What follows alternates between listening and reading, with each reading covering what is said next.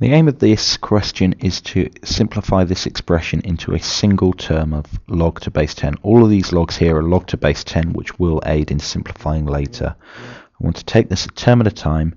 First thing I want to do is I want to get rid of the power here. Okay, using the power rule in reverse, I can write that question as log 2 squared. Keep on my rest here, log 150, take away log 6000. Now we all know 2 squared simplifies to 4. Log 4 plus log 150 minus log 6000. Now I'm going to do my addition and subtraction here. I'm just going to do it straight left to right to avoid any nasty fractions like 150 divided by 6000. So log 4 plus log 150 can simplify to log 4 times 150. 4 times 150 is 600. Still got to take away log 6000. Now the subtraction rule, that's going to simplify to log 600 divided by 6000.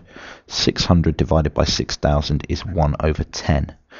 Now as I said, this is log to base 10, so log to base 10 of 1 over 10, it just gives me a simple answer of -1.